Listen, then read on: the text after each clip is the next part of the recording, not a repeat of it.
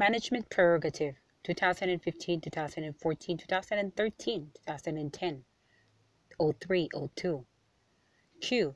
Which takes precedence in conflicts arising between employer's management prerogative and the employee's right to security of tenure. Why?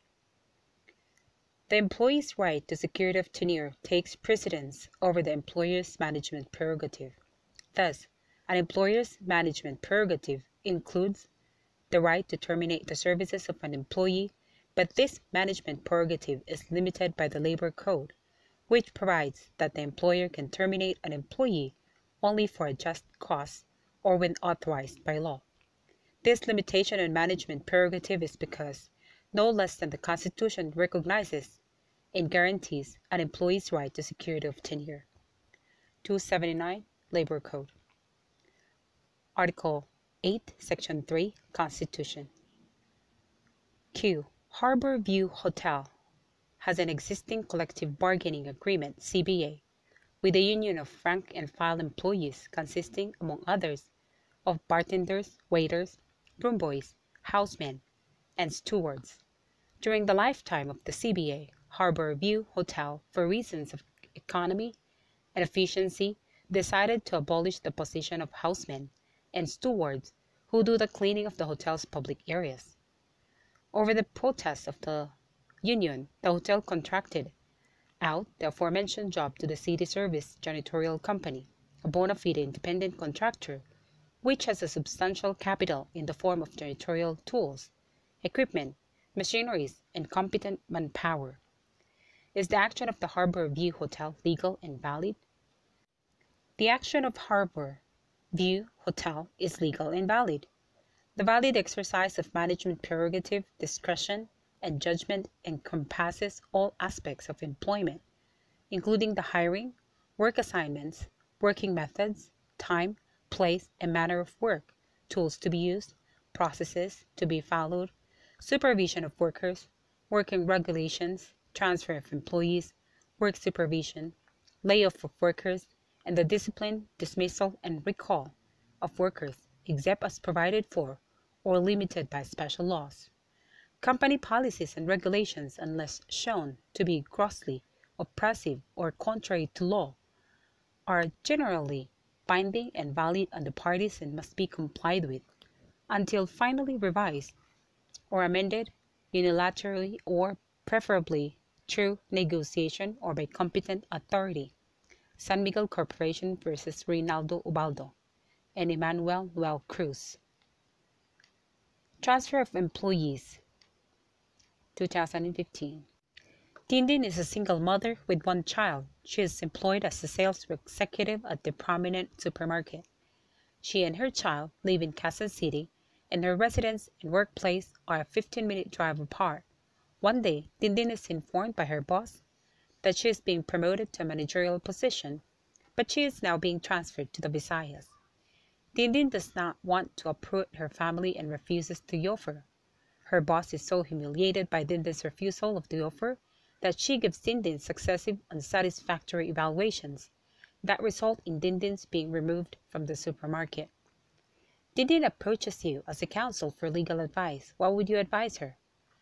I will advise Dindin to sue her boss and the supermarket for illegal dismissal. Dindin cannot be compelled to accept the promotion. Her unsatisfactory evaluations, as well as her boss' insistence that she should agree to the intended transfer to Visayas, are badges of an abuse of management prerogative. In Pfizer versus Velasco, the Supreme Court held that the managerial prerogative to transfer personnel must be exercised without abuse of discretion, bearing in mind the basic elements of justice and fair play. Hence, this dismissal is illegal. Bonus. The projected bonus for the employees of Suerte Company was 50% of their monthly compensation. Unfortunately, due to the slump in the business, the president reduced the bonus to 5% of their compensation. Can the company unilaterally reduce the amount of bonus? Yes, the granting of a bonus is a management prerogative, something given in addition to what is ordinarily received by or strictly due the recipient. An employer like Suerte Company cannot be forced to distribute bonuses when it can no longer afford to pay. To hold otherwise would be to penalize the employer for his past generosity. Producers Bank of the Philippines versus NLRC. Lito was anticipating the bonus he would receive for 2013. Aside from the 13th-month pay, the company has been awarding him and his other co-employees a 2 to 3 months bonus for the last 10 years. However, because of poor overall sales performance for the year, the company unilaterally decided to pay only 1 month bonus in 2013. Is Lito's employer legally allowed to reduce the bonus? Yes, a bonus is an act of generosity granted by an enlightened employer to spur the employee to greater efforts for the success of the business and realization of bigger profits. The granting of a bonus is a management prerogative, something given in addition to what is ordinarily received by or strictly due the recipient. Thus, a bonus is not a demandable and enforceable obligation except when it is made part of the wage, salary, or compensation of the employee. It may therefore be withdrawn unless have been made part of the wage or salary or compensation of the employees, a matter which is not in fact of the case. American Wire and Cable Daily. Rated Employees Union versus American Wire and Cable. April 29, 2005. Far East Bank, FEB, is one of the leading banks in the country. Its compensation and bonus packages are top of the industry. For the last 6 years, FEB had been providing the following bonuses across the board to all its employees: 13-month pay, 14 to 18-month pay, Christmas basket worth $6,000, gift check worth $4,000, productivity-based incentive ranging from 20% to 20% increase in gross monthly salary for all employees who would receive an evaluation of excellent for 3 straight quarters in the same year. Because of its poor performance overall, FEB decided to cut back on the bonuses this year and limited itself to the following: 13-month pay, 14-month pay, Christmas basket of $4,000, gift check of worth $2,000. Katrina, an employee of FEB, who had gotten a rate of excellent for the last 3 quarters, was looking forward to the bonuses plus the productivity incentive bonus. After learning that FEB had modified the bonus scheme, she objected. Is Katrina's objection justified? Katrina's objection is justified. Having enjoyed the across-the-board bonuses, Katrina has earned a vested right, hence none of them can be withheld or reduced. In the problem, the company has not proven its alleged losses to be substantial. Permitting reduction of pay at the slightest indication of losses is contrary to the policy of the state to afford full protection to labor and promote full employment. Linton Commercial Company versus Hilera. As to the withheld productivity-based bonuses, Katrina is deemed to have earned them because of her excellent performance ratings for 3 quarters. On this basis, they cannot be withheld without violating the principle of non-diminution of benefits. Moreover, it is evident from the facts of the case that what was withdrawn by FEB was the productivity bonus, protected by RA 6791, which mandates that the monetary value of the productivity improvement be shared with the employees. The productivity-based incentive scheme of FEB cannot just be withdrawn without the consent of its affected employees. Change of working hours. Q. Intergarments Company manufactures garments for export and requires its employees to render overtime ranging from 2 to 3 hours a day to meet its clients' deadlines.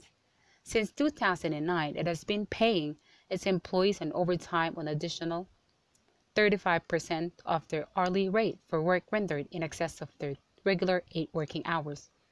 Due to the slowdown of its export business in 2012, Intergarments had to reduce its overtime work. At the same time, it adjusted the overtime rates so that those who work overtime were only paid an additional 25% instead of the previous 35%. To replace the workers' overtime rate loss, the company granted a one-time 5% across-the-board wage increase.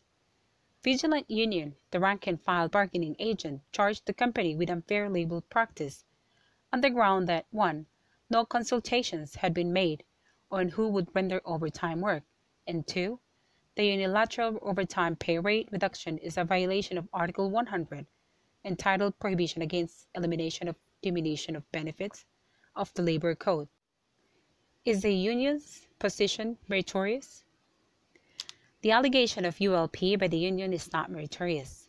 The selection as to who would render overtime work is the management prerogative. However, the charge of the union on the diminution of benefits violation of Article 100 of the Labor Code appears to be meritorious, since 3 years have already elapsed and overtime rate of 35% has ripened into practice and policy and cannot anymore be removed.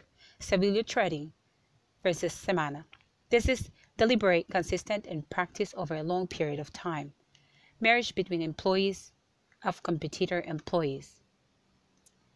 A was working as a medical representative of RX pharmaceutical company when he met and fell in love with B, a marketing strategist for Delta Drug Company, a competitor of RC. On several occasions, the management of RX called A's attention to the stipulation in his employment contract that requires him to disclose any relationship by consanguinity or affinity with co-employees or employees of competing companies in light of a possible conflict of interest. A seeks your advice on the validity of the company policy. What would be your advice? The company policy is valid. However, it does not apply to A, as A and B are not yet married. No relationship by consanguinity or affinity exists between them. The case of Duncan versus GlaxoWellcome does not apply in the present case. Social welfare legislation. State the respective coverage of Social Security Law, Revised Government Service Insurance Act, Employees Compensation Act. Social Security Law. Coverage of SSS includes Section 9 and 9-A, Social Security Act of 1997. Employees not over 60 years of age and their employers. Domestic helpers provided their monthly income shall not be less than $1,000. Self-employed persons as provided by law and as determined by the Commission. Spouse that is fully devoted to management of household and family affairs on voluntary basis. Filipinos recruited by foreign-based employers abroad on voluntary basis. Note, under RA 1036-1 Kasambahay Law, domestic helpers who have rendered at least 1 month of service, regardless of the amount of their salary, shall be covered by the SSS. Premium payments or contribution shall be shouldered by the employer. However, if the domestic worker is receiving a wage of 5,000 and above per month, the domestic worker shall pay the proportionate share in the premium payments or contributions as provided by law. Revised GSIS. Membership in the Government Service Insurance System, RA 8291, shall be compulsory for all employees receiving compensation who have not reached the compulsory retirement age, irrespective of employment status, except members of the AFP, PNP, and contractuals that have no employer-employee relationship with the agencies that they serve. Employees included are any person receiving compensation while in the service of employers, which includes the national government, its political subdivisions, branches, agencies or instrumentalities including GOCCs and financial institutions with original charters, constitutional commissions, and judiciary, whether by election or appointment, irrespective of status of appointment, including barangay and sangguniang officials. Employees Compensation Act. Coverage in the State Insurance Fund, Article 168 Labor Code, shall be compulsory upon all employers and their employees not over 60 years of age, provided that an employee who is over 60 years of age and paying contributions to qualify for the retirement or life insurance benefit administered by the system shall be subject to compulsory coverage. The employer or employee may either belong to the public or private sector as covered by their own respective system. SSS Law. Coverage and Exclusions 2015 7 9 10 04. State the respective coverage of the Social Security law. Coverage of SSS Section 9 RA 8282 shall be compulsory upon all employees not over 60 years of age and their employers. Filipinos recruited in the Philippines by foreign-based employers for employment abroad may be covered by the SSS on a voluntary basis. Coverage in the SSS shall also be compulsory upon all self-employed persons earning 1,800 or more per month. Luisa is an unwed mother with 3 children from different fathers. In 2004, she became a member of the Social Security system. That same year, she suffered a miscarriage of a baby out of wedlock from the father of her 3rd child. She wants to claim maternity benefits under the SSS Act. Is she entitled? Yes, provided Luisa has reported to her employer her pregnancy and date of expected delivery and paid at least 3 monthly contributions during the 12-month period immediately preceding her miscarriage. Then she is entitled to maternity benefits up to 4 deliveries. As to the fact that she got pregnant outside wedlock, as in her past 3 pregnancies, this will not bar her claim because the SSS is non-discriminatory. No, the law merely says a female employee. It does not qualify the term to mean legally married woman. Section 14-A of the SSS. The owners of Falcon Factory, a company engaged in the assembling of automotive components, decided to have their building renovated. 50 persons composed of engineers, architects, and other construction workers were hired by the company for this purpose. The work was estimated to be completed in 3 years. The employees contended that since the work would be completed after more than 1 year, they should be subject to compulsory coverage under the SSS law. Do you agree with their contention? No.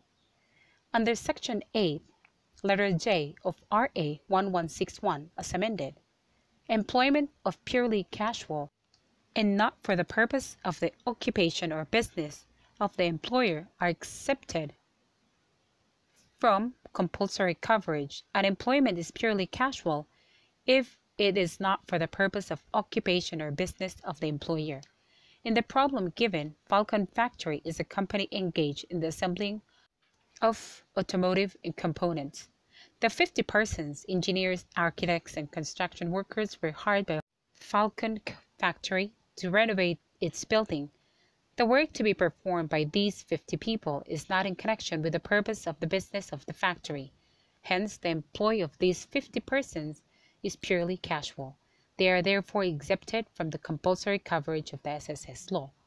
I agree with the contention that the employees hired by the owners of Falcon Factory as construction workers in the renovation of its building should be under the compulsory coverage of the securities law. It is true that in connection with Falcon Factory, which is engaged in the assembling of automotive components, the construction workers may be considered casual employees because their employment is not for the purpose of occupation of business of Falcon Factory. As such, in accordance with Section 8, letter J of the Social Security law, they are exempted from the compulsory coverage of the Social Security system.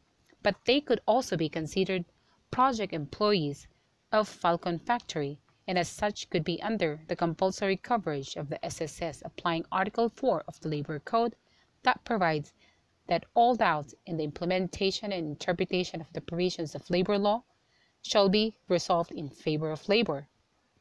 The employees here, therefore, should be considered as under the compulsory coverage of the SSS. Tito Pasencioso is an employee of a laundry shop in Malabon, Metro Manila. He is barely able to make ends meet with his salary of 4,000 a month. One day, he asked his employer to stop deducting from his salary his SSS monthly contribution, reasoning out that he is waiving his Social Security coverage. If you were Tito's employer, would you grant his request? 2008. No. As Tito's employer, I am bound by law to remit to SSS Tito's monthly contribution. The SSS law covers any person, natural, juridical, domestic, or foreign, carrying in the Philippines trade, business, industry, undertaking, for activity and uses the service of another under his order as regards employment. Section 89, letter C. The compulsory coverage of employers and employees under the SSS law is actually a legal imposition on the employers and employees designed to provide social security to working men. Membership in SSS is in compliance with the lawful exercise of the police power of the state and may not be waived by agreement of any party. Philippine Blooming Mills versus SSS. Can a member of a cooperative be deemed an employee for purposes of compulsory coverage under the Social Security Act? Yes, an employee of a cooperative not over 60 years of age is under the SSS law, subject to compulsory coverage. The Section 8, letter D, SSS law defines an employee as any person who performs services for an employer in which either or both mental and physical efforts are used and who receives compensation for such service where there is an employer-employee relationship. Dependents, beneficiaries. Q. A is an employee of B, who in turn registered A with the Social Security system as required by law. Unfortunately, B did not remit A's contribution to the system. In the course of his employment, A met a serious accident requiring his hospitalization. Suppose he decides to retire from the firm because of the accident. Is he entitled to recover retirement benefits under the system? Explain. A is entitled to receive benefits from the Social Security system, even if his employer did not remit A's contribution to the system because the Social Security law provides in Section 22, letter B, that the failure or refusal of the employer to pay or remit contributions shall not prejudice the right of the covered employee to the benefits of the coverage. But A is not entitled to retirement benefits in the form of a monthly pension unless at the time of the accident he has reached the age of 60 years and has paid at least 120 monthly contributions prior to the semester of the accident. B. Suppose that he died because of the accident. Are his heirs entitled to death benefits under the system? The heirs are not entitled, but his primary beneficiaries, or in the absence of primary beneficiaries, his secondary beneficiaries are entitled.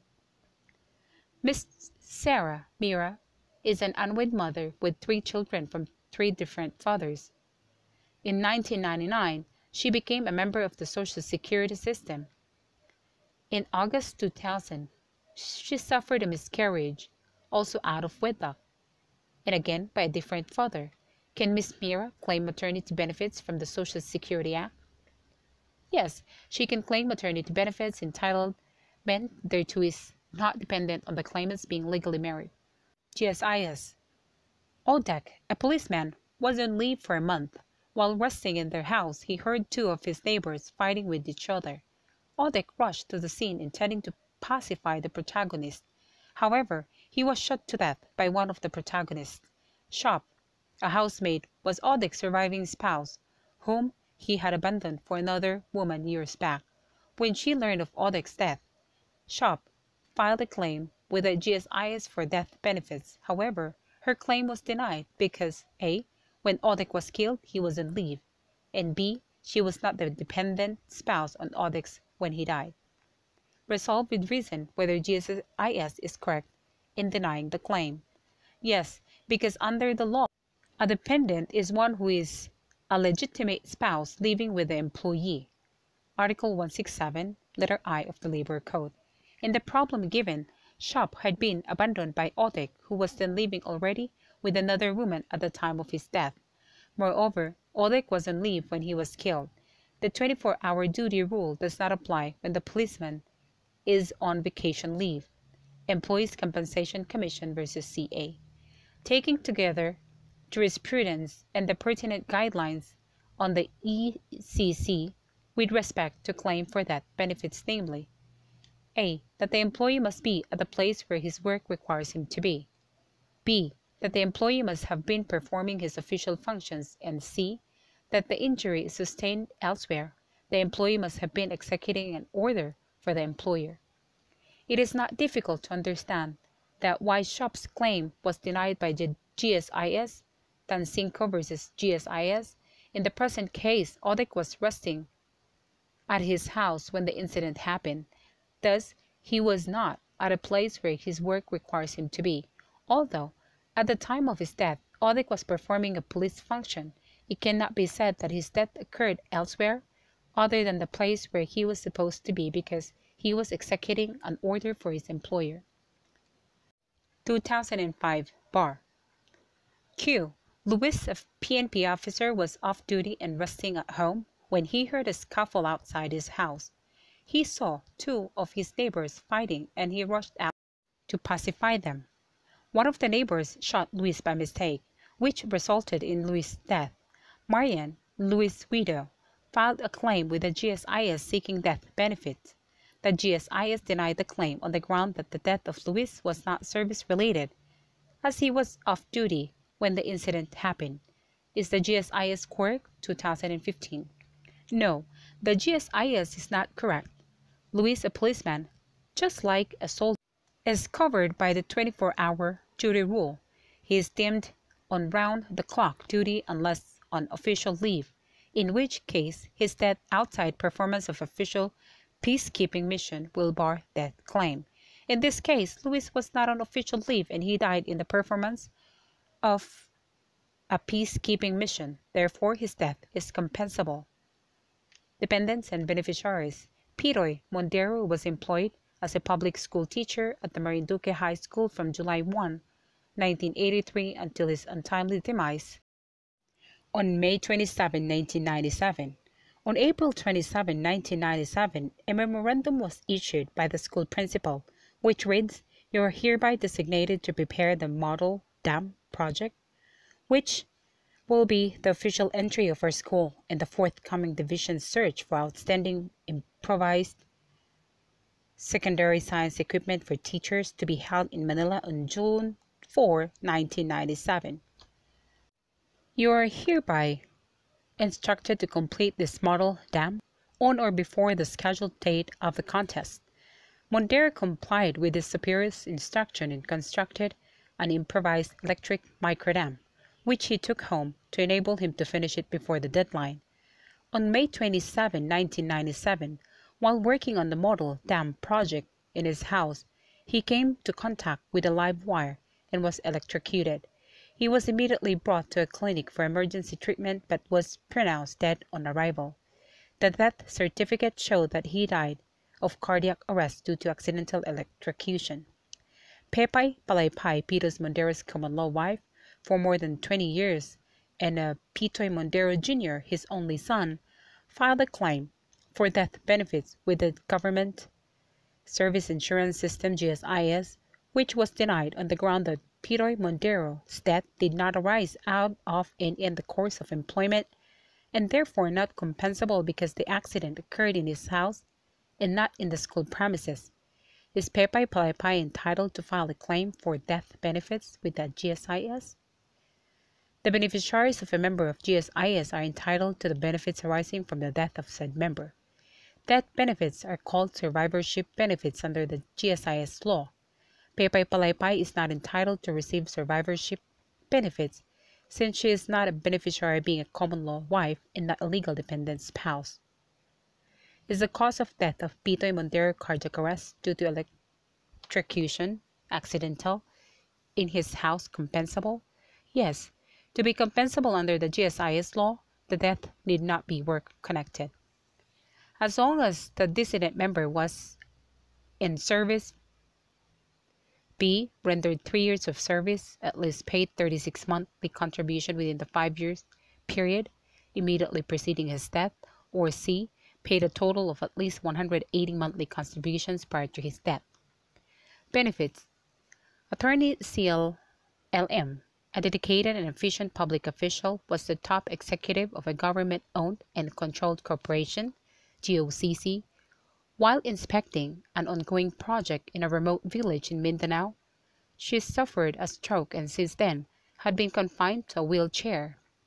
At the time she stopped working because of her illness in line of duty, Attorney CLM was only 60 years old, but she had been an active member of the GSIS for 30 years without any break in her service record. What benefits could she claim from the GSIS? Cite at least 5. 1. Separation benefits, Section 11 to 12 of GSIS Act 1997. Retirement benefits, Section 13 to 14. Permanent disability benefits, Section 15 to 17. Temporary disability benefits, 18 to 19. Survivorship benefits, 20 to 22. Funeral benefits, Section 23. Life insurance benefit, Section 24 to 27. Portability Law, 2014. How are the portability provisions of Republic Act No. 7699 beneficial or advantageous to SSS and GSIS members in terms of their creditable employment services in the private sector or the government, as the case may be, for purposes of death, disability, or retirement? Portability provisions of RA 7699 shall benefit a covered worker who transfers employment from one sector to another or is employed in both sectors, whose creditable services or contributions in both systems credited to his service or contribution record in each of the system, and shall be totalized for purposes of old age, disability, survivorship, and other benefits. Section 3, RA 7699. In the event the employees transfer from the private sector to the public sector or vice versa, their creditable employment services and contributions are carried over and transferred as well. Luisito has been working with Lima Land for 20 years. Wanting to work in the public sector, Luisito applied with and was offered a job at LiveCorp. Before accepting the offer, he wanted to consult you whether the payments that he and Lima Land had made to the Social Security system can be transferred or credited to the government service insurance system. What would you advise? Yes, under RA 7699, otherwise known as the Portability Law, one may combine his years of service in the private sector, represented by his contributions to the Social Security system, with his government service and contributions to the GSIS. The contributions shall be totalized for purposes of old age, disability, survivorship, and other benefits in case the covered member does not qualify for such benefits in either or both systems without totalization. Employees' compensation, coverage, and when compensable. Victor was hired by a local manning agency as a seafarer cook on board a luxury vessel for an 8-month cruise. While on board, Victor complained of chronic coughing, intermittent fever, and joint pains. He was advised by the ship's doctor to take complete bed rest, but was not given any other medication. His condition persisted, but the degree varied from day to day. At the end of the cruise, Victor went home to Iloilo and there had himself examined. The examination revealed that he had tuberculosis. Victor sued for medical reimbursement, damages, and attorney's fees, claiming that tuberculosis was a compensable illness. Do you agree with Victor? TB is listed under Section 32A of the POEA Sec as a work-related disease. It was also either contracted or aggravated during the effectivity of Victor's contract. Having shown its manifestation on board, Victor should have been medically repatriated for further examination and treatment in the Philippines. This obligation was entirely omitted in bad faith by the company when it waited for his contract to expire on him before signing him off. On this basis, Victor is entitled to medical reimbursement, damages, and attorney's fees. Due to his prolonged illness, Victor was unable to work for more than 120 days. Will this entitle him to claim total permanent disability? No.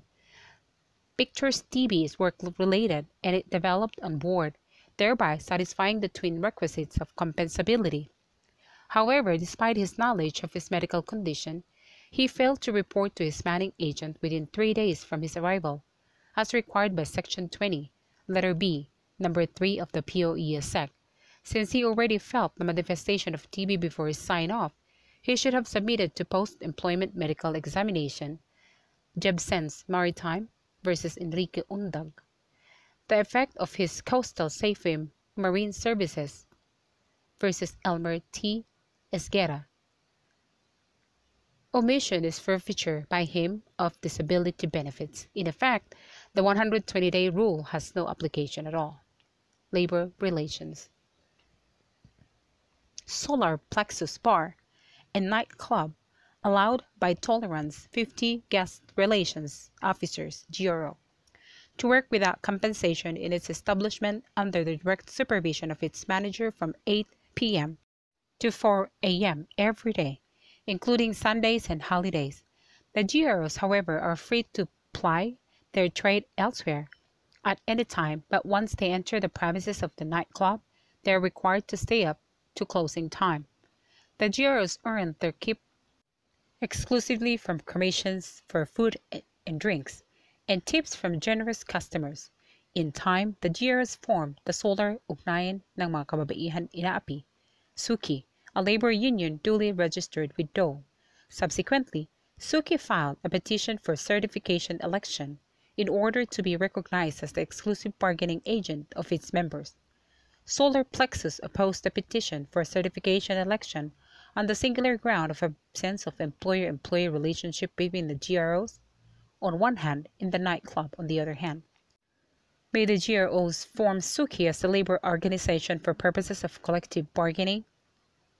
The GROs may form SUKI as a labor organization for purposes of collective bargaining. There is an employer-employee relationship between the GRO and the nightclub. The Labor Code in Article 138 provides that any woman who is permitted or suffered to work with or without compensation in any nightclub, cocktail lounge, massage clinic, bar, or similar establishment under the effective control or supervision of the employer for a substantial period of time, as determined by the Secretary of Labor, shall be considered as an employee of such establishment for purposes of labor and social legislation. In the case at bar, it is clearly stated that the women, once they enter the premises of the nightclub, would be under the direct supervision of the manager from 8 p.m. to 4 a.m. every day, including Sundays and holidays. Such is indicative of an employer-employee relationship, since the manager would be exercising the right of control. How does the government employee's right to self-organization differ from that of the employees in the private sector?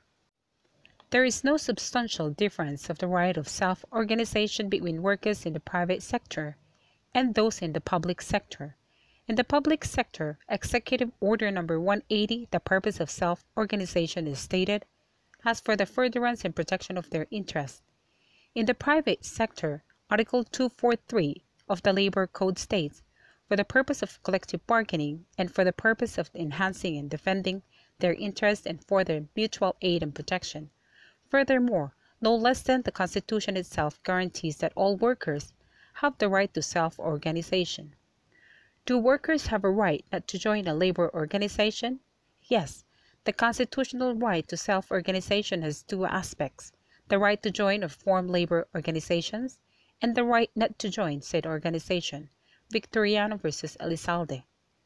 Moreover, if they are members of a religious group whose doctrine forbids union membership, their right not to be compelled to become union members has been upheld. However, if the worker is not a religious objector and there is a union security clause, he may be required to join the union if he belongs to the bargaining unit, Reyes versus Trajano. Do the following workers have the right to self-organization? Reason and basis. A. Employed of non-stock non-profit organization, alien employees, 2000. A. Even employees of non-stock non-profit organizations have the right to self-organization. This is explicitly provided for in Article 243 of the Labor Code. A possible exception, however, are employee members of non-stock non-profit cooperatives. B. Alien employees with valid work permits may exercise the right to self-organization on the basis of parity or reciprocity. That is, if Filipino workers in the alien's country are given the same right. Article 269 Labor Code.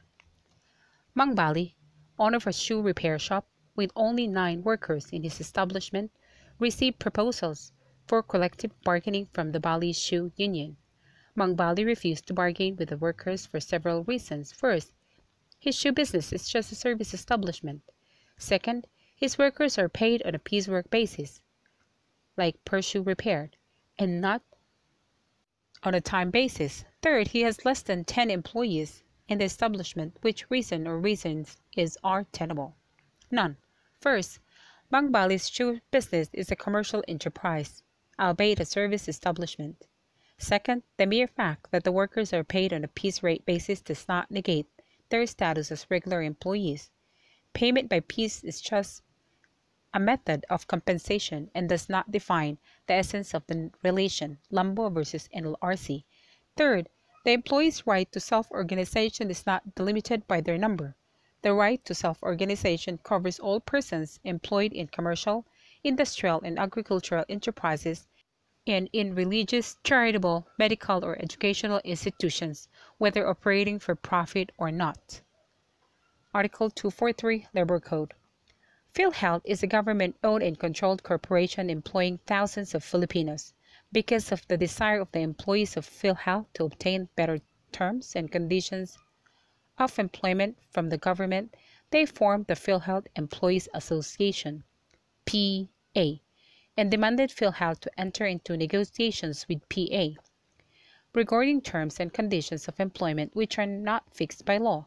Are the employees of PhilHealth allowed to self-organize and form PA and thereafter demand PhilHealth to enter into negotiations with PA for better terms and conditions of employment? 2014.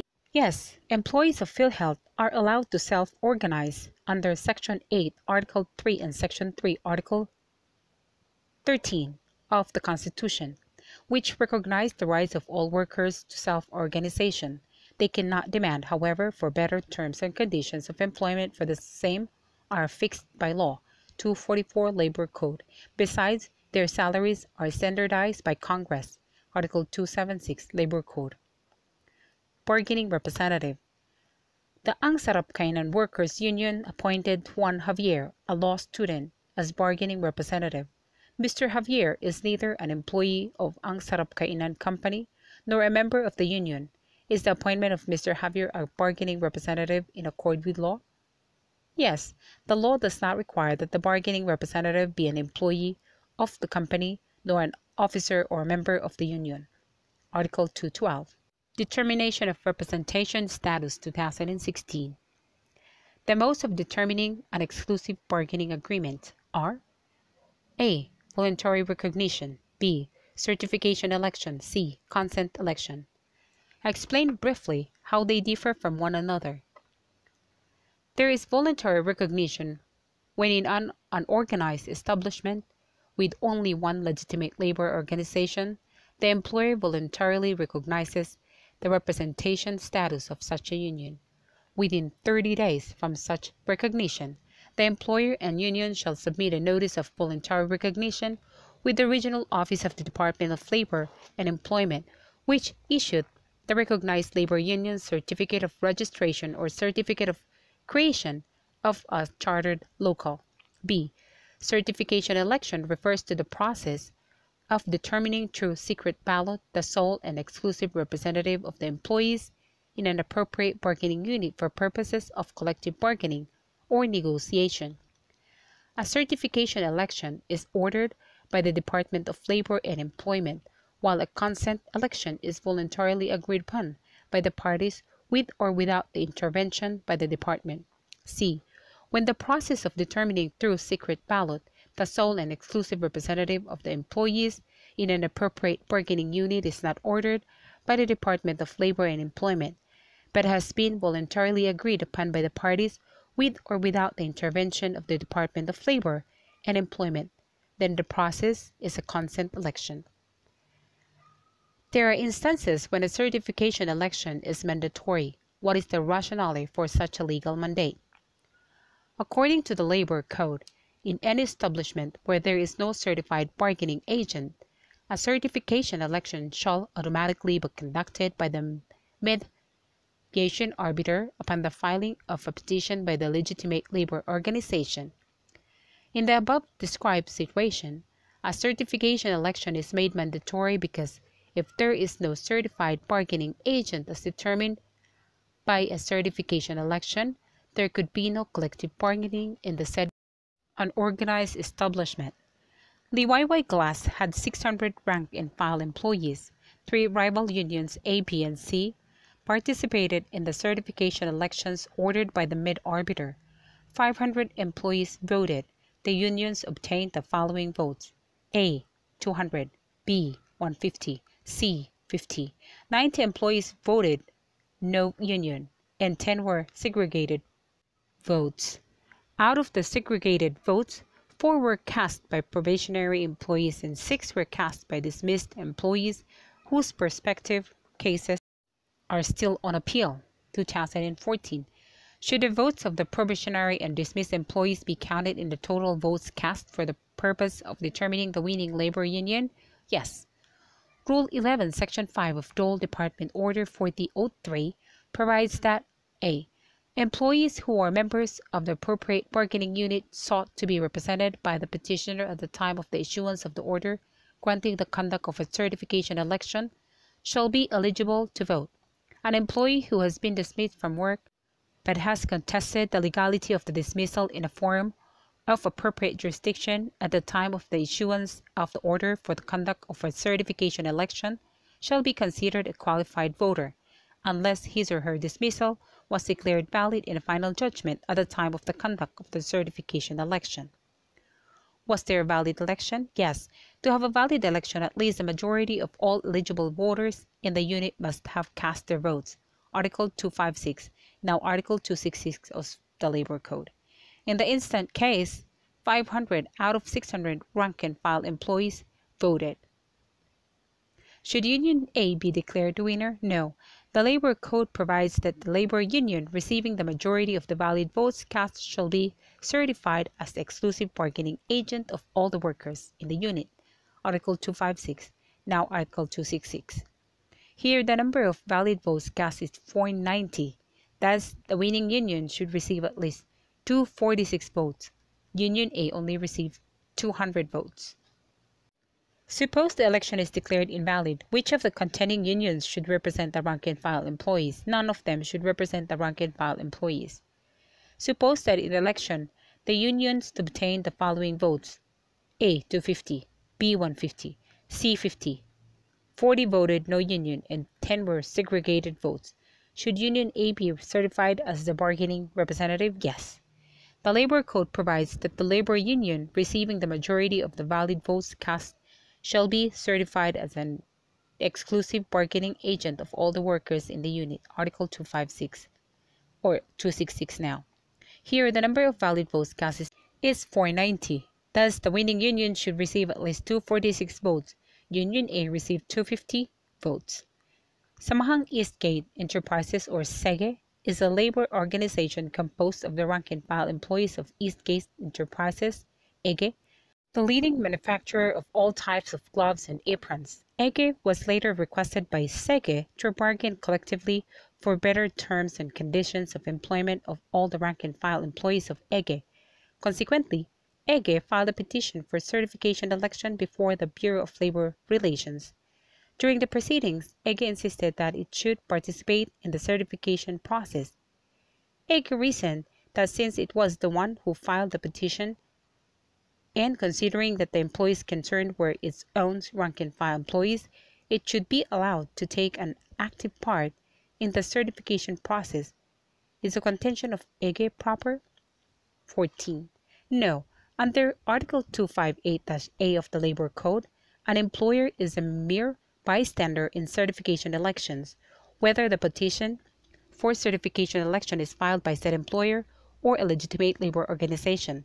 The employer shall not be considered a party thereto, with a concomitant right to oppose a petition for a certification election. Among the 400 regular rank-and-file workers of M&O Company, a certification election was ordered conducted by the mid-arbiter of the region. The contending parties obtained the following votes: Union A 70, B 71, C 42, no union 180, spoiled votes 4. There were no objections or challenges raised by any party on the results of the election. Can Union B be certified as the sole and exclusive collective bargaining agent among the rank and file? workers of M&O Company considering that it garnered the highest number of votes among the contending unions? Why or why not? No. To be certified as bargaining agent, the vote required is majority of the valid votes cast. There were 396 valid votes cast, the majority of which is 199. Since Union B got only 71 votes, it cannot be certified as the sole and exclusive bargaining agent of M&O's rank-and-file workers. May the management or lawyers of M&O Company legally ask for the absolute termination of the certification election proceedings because 180 of the workers, a clear plurality of the voters, have chosen not to be represented by any union? Reasons. No, because 216 workers want to be represented by a union as bargaining agent. Only 180 workers opted for no union. Hence, a clear majority is in favor of being represented by a union. If you were the duly designated election officer in this case, what would you do to effectively achieve the purpose of certification election proceedings? Discuss. I will conduct a runoff election between the labor unions receiving the two highest number of votes. To have a runoff election, all the contending unions, 3 or more choices required, must have garnered 50% of the number of votes cast. In the present case, there are 4 contending unions, and they have garnered 216 votes. There were 400 votes cast. The votes garnered by the contending unions is even more than 50% of the number of votes cast. Hence, a runoff election is in order. Q. The Construction and Development Corporation has a total of 1,100 employees. In a certification election ordered by the Bureau of Labor Relations to elect the bargaining representative of the employees, it was determined that only 1,000 employees are eligible voters. In the election, a total of 900 ballots was cast. There were 15 spoiled ballots and 5 blank ballots. A total of 400 votes was cast for ABC Labor Union. A total of 240 votes was cast in favor of JVP Labor Union, and a total of 240 votes was in favor of RLG Labor Organization. Is there a valid certification election? There is a valid certification election. In the facts of the case in question, there is no bar to the holding of the certification election. The Labor Code provides in Article 256 that to have a valid certification election, at least a majority of all eligible voters in the bargaining unit must have cast their votes in the election. In the facts of the case in question, 1,000 employees are eligible voters and 900 voters, which is very much more than the majority of 501 of the eligible voters cast their votes. Rights of Labor Organization. The union deducted 20 pesos from Rogelio's wages for January. Upon inquiry, he learned that it was for death, 8 benefits, and that the deduction was made pursuant to a board resolution of the directors of the union. Can Rogelio object the deduction? 2002. Yes. In order that the special assessment death 8 benefit may be upheld as valid, the following requisites must be complied with. 1. Authorization by a written resolution of the majority of all members at a general membership meeting duly called for the purpose. 2. Secretary's record of the meeting. And 3. Individual written authorization for the check-off duly signed by the employee concerned. ABS-CBN supervisors, employees versus ABS-CBN Broadcast Corporation and union officers. In the problem given, none of the above requisites were complied with by the union. Hence, Rogelio can object to the deduction made by the union for being invalid. Note, substantial compliance of the requirement is not enough in view of the fact that the special assessment will diminish the compensation of union members. Palacol versus Ferrer Caleja. Attorney Facundo Veloso was retained by Huelga Labor Union to represent it in the collective bargaining negotiations. It was agreed that Attorney Veloso would be paid in the sum of 20,000 as attorney's fees for his assistance in the CBN negotiations. After the conclusion of the negotiations, Huelga Labor Union collected from its individual members the sum of 100 each to pay for Attorney Veloso's fees and another sum of 100 each for services rendered by the union officers. Several members of the Welga Labor Union approached you to seek advice on the following matters: whether or not the collection of the amount assessed on the individual members to answer for the attorney's fees was valid. The assessment for attorney's fees is not valid. The Labor Code prohibits the payment of attorney's fees when it is effected through forced contributions from the workers from their own funds as distinguished from the union funds. Article 222, letter B, Labor Code. The obligation to pay the attorney's fees belong to the union and cannot be shunted to the workers as their direct responsibility. Bank of the Philippine Islands Employees Union versus NLRC. Whether or not the assessment of 100 from the individual members of the Welga Labor Union for services rendered by the union officers in the CBA negotiation was valid. The assessment for negotiation fees is not valid. The Labor Code prohibits negotiation fees and other similar charges of any kind arising from any collective bargaining negotiations to be imposed on any individual member of the contracting union. Article 222, letter B, Labor Code. Note, special assessments may be allowed like attorney's fees and negotiation fees, provided that there be strict compliance with the requisites of a valid special assessment. Article 241, letter N and O of the Labor Code. What requisites must the union comply with before it can validly impose special assessments against its members for incidental expenses, attorney's fees, representation expenses, and the like? 2002-2001. In order that the special assessment may be upheld as valid, the following requisites must be complied with. 1. Authorization by a written resolution of the majority of all the members at the general membership meeting duly called for the purpose. 2. Secretary's record of the meeting. And 3. Individual written authorization for the checkoff duly signed by the employee concerned. ABS-CBN Supervisors, Employees, Union Members versus ABS-CBN Broadcasting Corporation. Collective bargaining. ABC Company and U Labor Union have been negotiating for a new collective bargaining agreement, CBA, but failed to agree on certain economic provisions of the existing agreement. In the meantime, the existing CBA expired. The company thereafter refused to pay the employees their mid-year bonus, saying that the CBA, which provided for the grant of mid-year bonus to all company employees, had already expired. Are the employees entitled to be paid their mid-year bonus? 2010. Yes. Under Article 253 of the Labor Code, the parties are duty-bound to maintain the status quo and to continue in full force and effect the terms and conditions of the existing CBA until a new agreement is reached by the parties. Likewise, Article 253-A provides for an automatic renewal clause of a CBA. Although a CBA has expired, it continues to have legal effects as between the parties until the new CBA has been entered into. The same is also supported by the principle of holdover, which states that despite the lapse of the formal effectivity of the CBA, the law still considers the same as continuing in force and effect until a new CBA shall have been validly executed. Merelco versus Honorable Secretary of Labor, 337 Squa 90. The terms and conditions of the existing CBA remain under the principle of CBA continuity. What jurisdictional preconditions must be present to set in motion the mechanics of a collective bargaining? To set in motion the mechanics of collective bargaining, these jurisdictional preconditions must be present. Namely, 1. The employees in a bargaining unit should form a labor organization.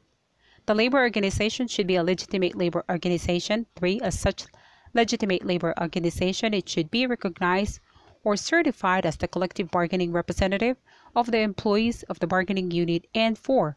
The labor organization, as the collective bargaining representative, should request the employer to bargain collectively. Articles 243, 234, 255, and 250 of the Labor Code. What is an appropriate bargaining unit for purposes of collective bargaining?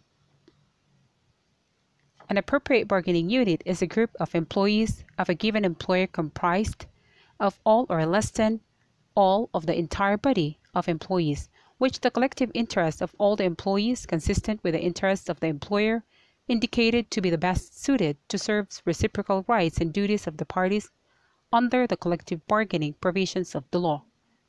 University of the Philippines versus Ferrer Calleja. CBA. Mandatory provisions of CBA. Jensen & Jensen, JJ, is a domestic corporation engaged in the manufacturing of consumer products. Its rank-and-file workers organized the Jensen Employees Union, JEU, a duly registered and local union affiliated with PALFLU, a national union. After having been certified as the exclusive bargaining agent of the appropriate bargaining unit, JAU PAFLU submitted its proposal for a collective bargaining agreement with the company. In the meantime, a power struggle occurred within the national union PAFLU between its national president Manny Pacquiao and its national secretary general Gabriel Miro. The representation issue within PAFLU is pending resolution before the Office of the Secretary of Labor.